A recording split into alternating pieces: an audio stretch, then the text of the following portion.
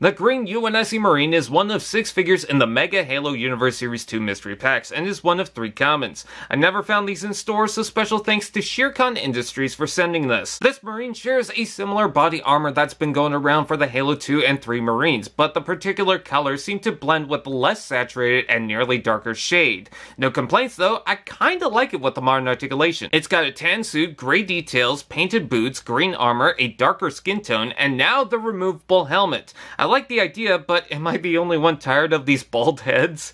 The figure includes a tan baseplate and an assault rifle in black. I believe this was meant to come out after the elephant until it was delayed, which makes sense considering he seems to match those Marines. So right from the get-go, this is a nice army building figure.